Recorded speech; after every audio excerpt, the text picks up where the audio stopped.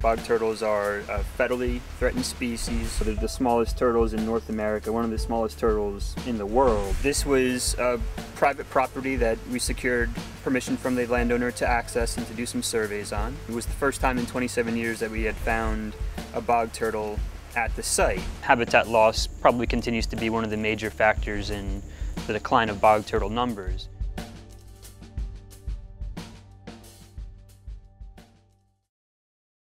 The goal of the majority of our restoration work is to increase the amount of suitable habitat for bog turtle. In some cases that's trying to eliminate the density of invasive species, try to hold it back, cut it back, or slow it down. Bog turtles typically spend a large portion of their time in open canopy emergent wetlands, and that's a great area for basking and also in particular nesting. The focus that we have is trying to restore areas for bog turtles to nest in.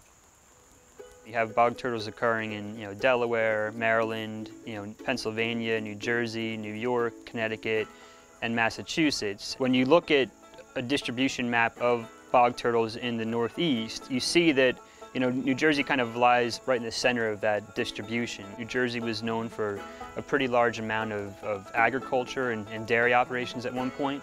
Those current and also historic dairy operations kept a lot of emergent herbaceous wetlands open because of the grazing pressure. So as those industries died off or kind of changed, you would start to see those open canopy wetlands become more closed in. The animals are kind of our way of reintroducing that aspect of New Jersey heritage into some of these wetlands to encourage the open canopy to kind of reestablish itself. This is a private farm. We work with a private landowner with the Partners for Fish and Wildlife program in cooperation with our other partners with the state and another group called Conserve Wildlife Foundation.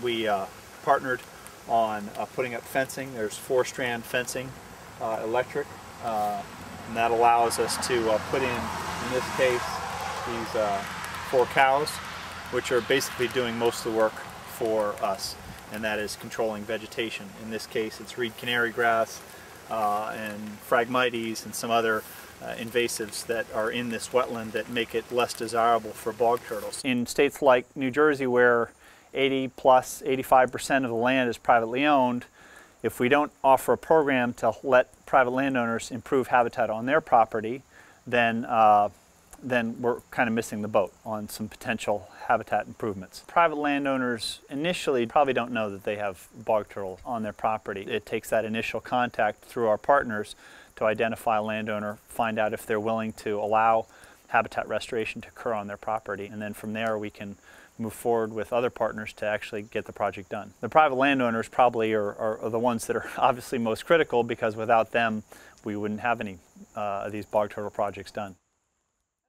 We use a variety of different livestock types. We can use cows, we can use sheep, we can use goats. Each of them have their own pros and cons. Cows are nice to work with. They're big, heavy animals. If you have patches of invasive plants that have created dense root mats, they're great with their weight to kind of go in and break up those root mats and recreate a microtopography that otherwise would have been very hard to kind of recreate. The hopes is that they'll be targeting the invasives and the woody vegetation that we would have had to come in and manage by hand otherwise. When grazing restoration can't be accommodated at a particular site, we'll use a variety of other tools to try to keep areas open canopy, and some of that is going in and clearing things by hand. We use a variety of tools, hand tools, to help us do that, along with U.S. Fish and Wildlife Service approved herbicides. The goal of using that is to keep vegetation from encroaching upon some of these important areas for a longer amount of time than if we hadn't treated it with herbicide.